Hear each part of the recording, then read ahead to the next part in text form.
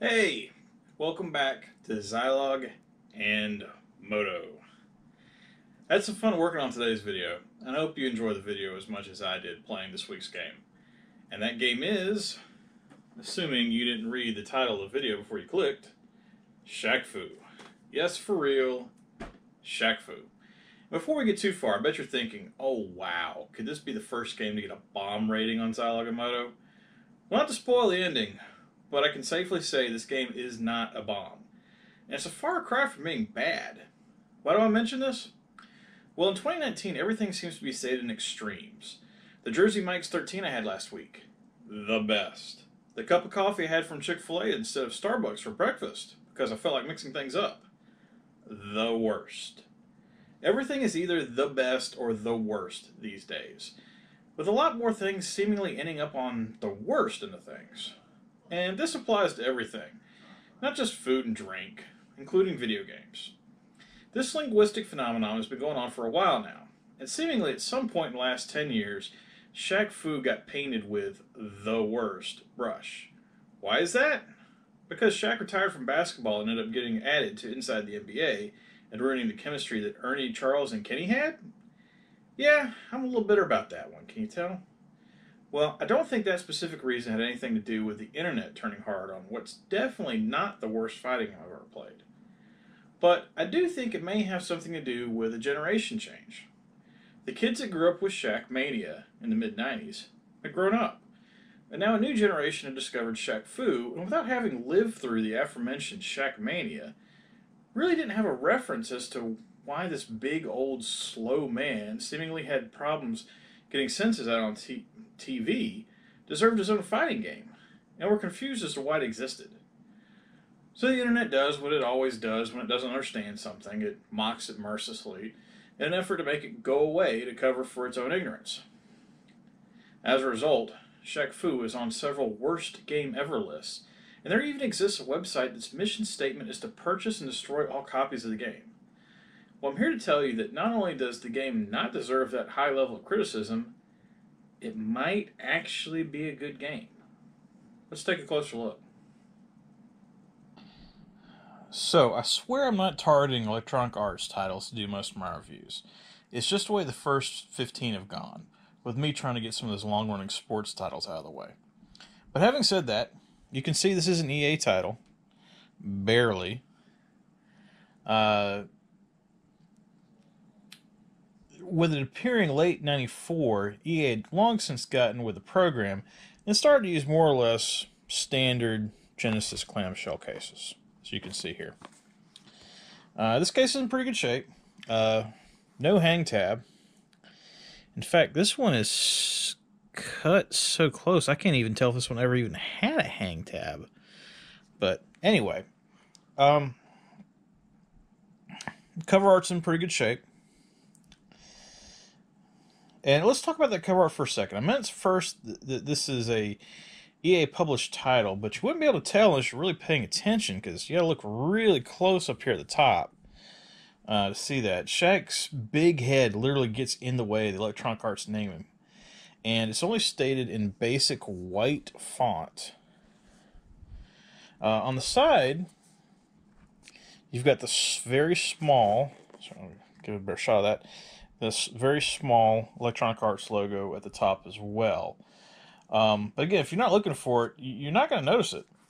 Not really sure why EA went that route with it, unless they were really just trying to emphasize the Shaq part of it. Maybe it was sort of a marketing ploy or whatever. The cover definitely does stand out, and I find the subtitle interesting with Shaq's later in life interest in being a part-time police officer. However, has anyone in the history of the world ever referred to the game as Shaq-Fu Enforcer of Justice? As you can see right there. I think perhaps only 1% of the people familiar with the game probably even know that Shaq-Fu has a subtitle. Also, so weird having it up in the corner like that. It seems like it was tacked on late in development or something. The back cover, let me get over here, looks good. And implores you to come get yours. at the top with some good quality screenshots and details about the game. But again, that Enforcer of Justice is right there in the middle.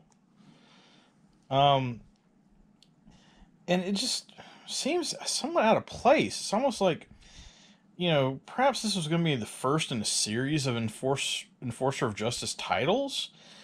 Either that or the graphic designer just had a black hole in the middle of the screenshots, as you can kind of see here. And just had to fill it with something. So yeah, just throw that logo in there again.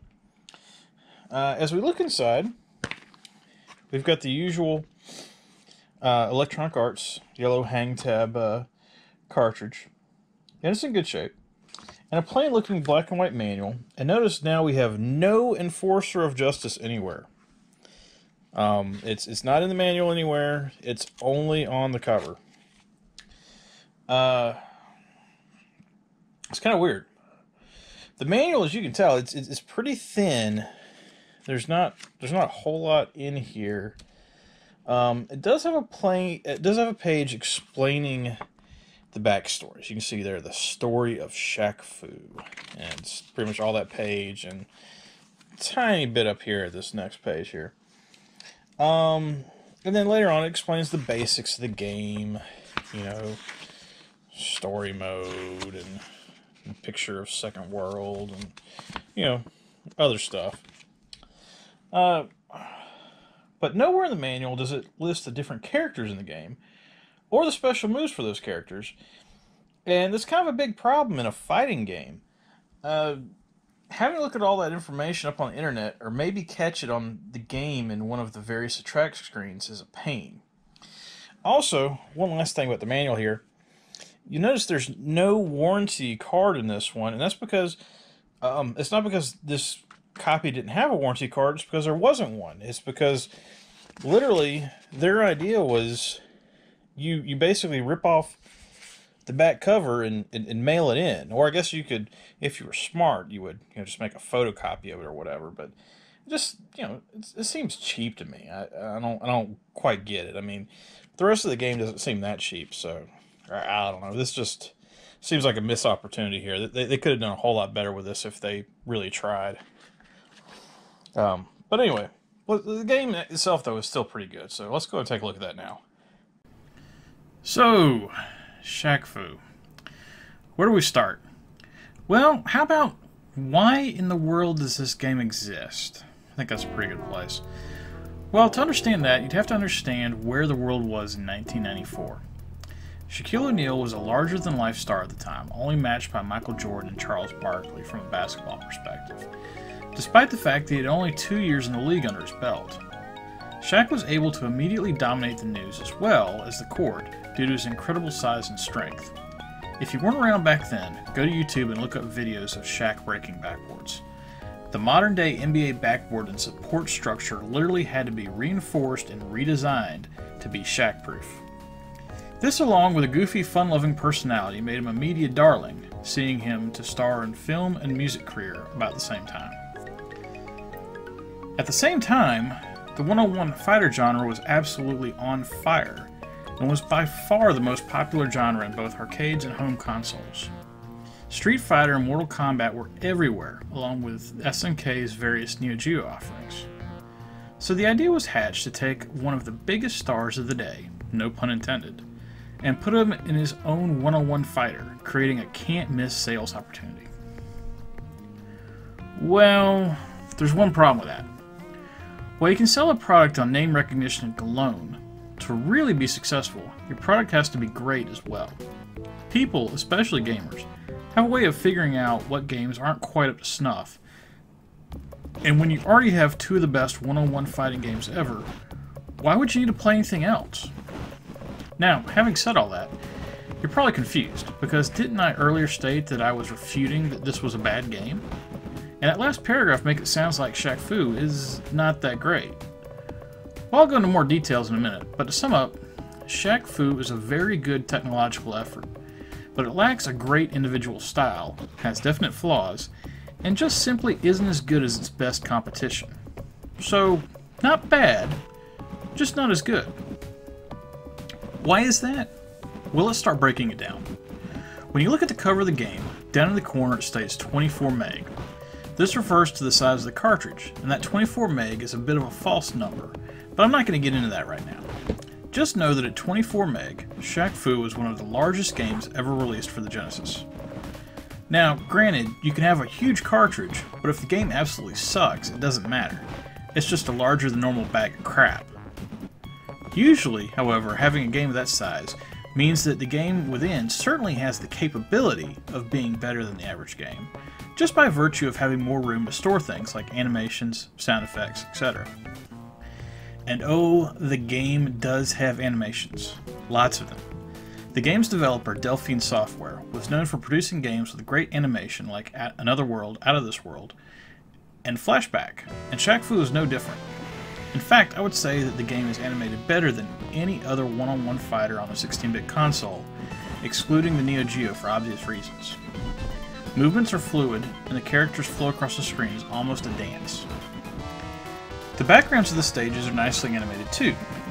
Not too much, but there are nice little touches in the backgrounds here and there to liven up the experience.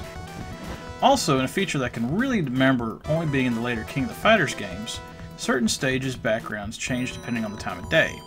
For instance, sometimes when you fight Kaori at Catwalk Falls, it will be a daytime scene, and sometimes it will be at night. You don't have any control over this, however, but it's still a nice feature that adds some decent variety to the game. In another win from the graphics perspective, the game is incredibly colorful. In fact, it's one of the most colorful games I ever remember playing on the Genesis, up there with stuff like Streets of Rage 3 and Flink. It's certainly the most colorful game we've looked at so far on Zilog and Moto, but seeing as how we're only 15 games in and haven't touched 32X yet, yeah, I should probably settle down. But just to illustrate why this is a big deal, normally the Genesis can only display 64 colors at a time out of the 512 color palette, which is one of the major reasons why the 32X was eventually released. Now, I'm not sure if Delphine found a way around that limitation here, but if they didn't, they certainly managed to do more with the 64 colors at the time than just about anyone else. The music and sound in the game is very good as well. I couldn't quite tell if every level had its own background music, or if some were reused, but there are enough songs to keep the matches interesting, and they all sound good. The instrumentation is solid, and there's no issues with annoying synths that disrupt things. Something tells me a good portion of the game's 24 megs was dedicated to music. The sound effects are strong as well. There's no voice samples, but there are plenty of different grunts and other martial art type sounds to go around, and the sound effects don't appear to, on the surface to be shared too much between the characters, so fights don't tend to sound very repetitive. There's also other nice touches throughout the game that, if you're paying attention, you'll notice. First, the character portraits beside the character's power bars will change throughout the fight depending on how the fight is going and how much damage the character has taken. This is a cool feature that I think I saw first in Art of Fighting, and it adds just a little bit of flavor to the game. Also, the clock for the match is animated very well, just like the characters, and resembles a stopwatch. Something I think showed up later in the Tekken and Soul Blade games. And it changes color depending on the stage you're in. Back to the health bars, as you would expect, each player has a small indicator to let you know who the first player is and the second player, but if you'll notice when you're playing against a computer, rather than saying CPU, it shows a little picture of a computer. I don't know why I like that, but I do. I guess because it's just different and original. However, even though they got this little detail right, nowhere does it tell you the name of the characters on the screen. This is a pretty basic detail that most games have, and just seems odd that they left it out, but it's not a deal breaker.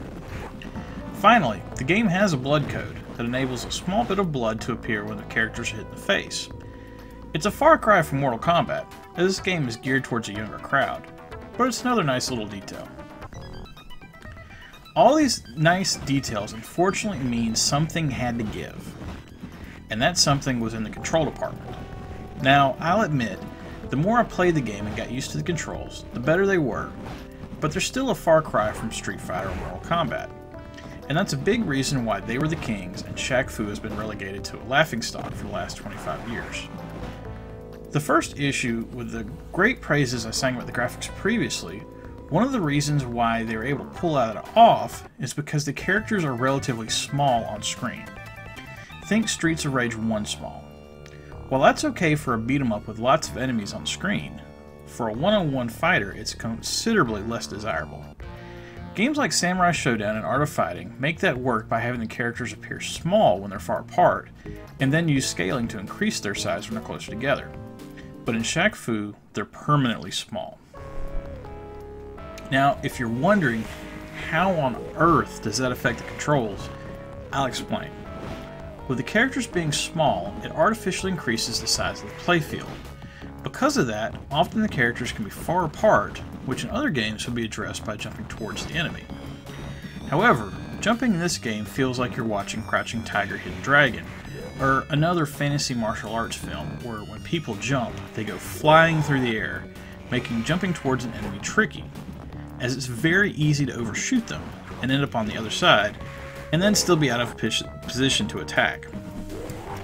Shaq-Fu does have a button that can be used to run toward the enemy to partially address this, similar to what would end up in Mortal Kombat 3, so in a way you could say Shaq-Fu influenced Mortal Kombat 3. But unless you're careful how you use this button, there's a good chance you'll just end up running straight into a kick or punch. Also, another gripe about the controls is that blocking doesn't work very well. Blocking is established in the game either by holding back or by holding down and back. But those are two separate blocks. Holding back blocks high and jumping attacks, whereas if you want to block low, you have to hold down and back. But then that doesn't block jumping attacks. It would be much simpler if block just meant block, and as a result, I didn't do a whole lot of blocking when playing the game. It seemed simpler just to stay on the offensive and not give myself a chance to make a mistake as to whether I was blocking high or low.